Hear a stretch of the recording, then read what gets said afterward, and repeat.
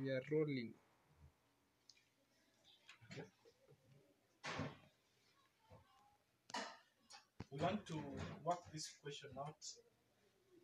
We are supposed to determine the value of x for which the determinant of matrix M is 18, and matrix M is given by these elements. These ones are called columns. So we have 3 columns, and these ones across are called rows. Now, these values that are forming the matrix M are called elements. And this now, because it has 3 rows and 3 columns, it is called a 3 by 3 matrix. So to get the determinant of a 3 by 3 matrix, we will proceed as follows. We take the first element here, which is 1. So we get determinant of M, which is sometimes written as vertical bars with M in the center, is given by, take this first element here, which is 1, cover the row in which it sits, you cover this row, and you cover this column here, you will remain with a new matrix, which is a 2 by 2.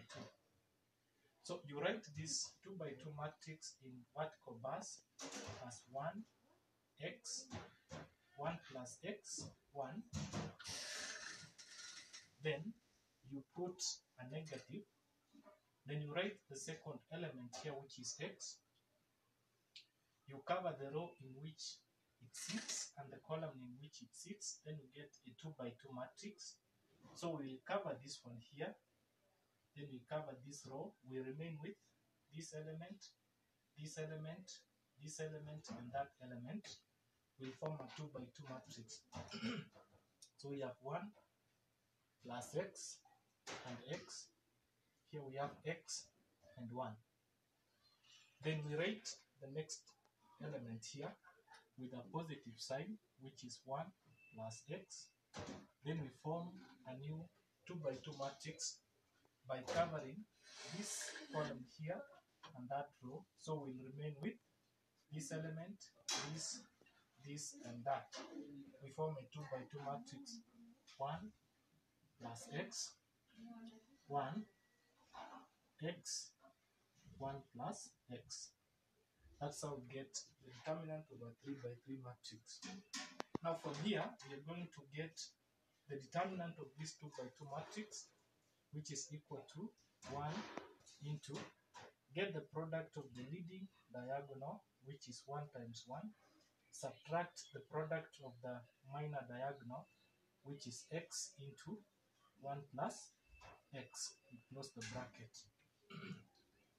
We do the same for this matrix and that matrix.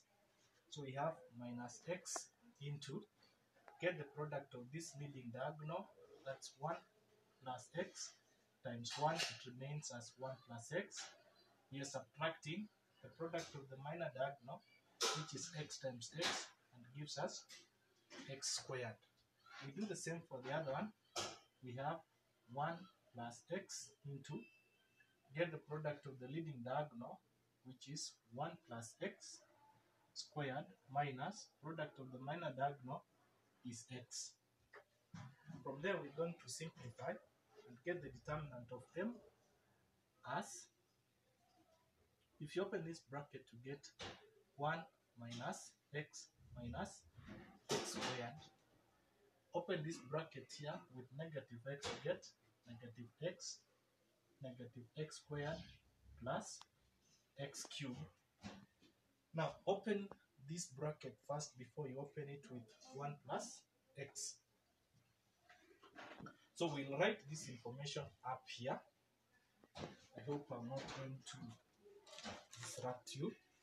So we rewrite this one here as 1 plus x into, if you square this one, you get 1 plus 2x plus x squared.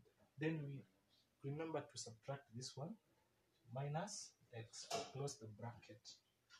Let us utilize this space up here. So we get 1, this one here, This and these are like terms. You can put them together as negative 2x. And this and these are like terms. We can put them together as minus 2x squared. Then we have x cubed alone here. We have x cubed. Then put these terms together. So we have 1 plus x into 1. Then these and these are like terms. 2x minus x is plus x. Then we have plus x squared alone. Remember, that is the determinant of m. Now we can open this bracket before we do any other substitution. So we have 1 minus 2x minus 2x squared plus x cubed. We open this bracket using 1. So we have 1 into 1 plus x squared.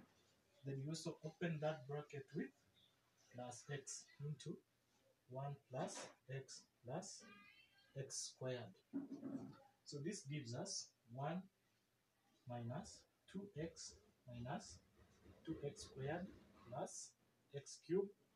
If you open this bracket, you remain with 1 plus x squared. If you open this bracket, you get plus x squared plus x cubed. Then you put like terms together. There is x squared here, there is x squared here, there is x squared there. We want to put them together. There is 1 here, there is 1 here, we put them together. Then there is x cubed here and x cubed there. We put them together. So 1 plus 1 gives us 2.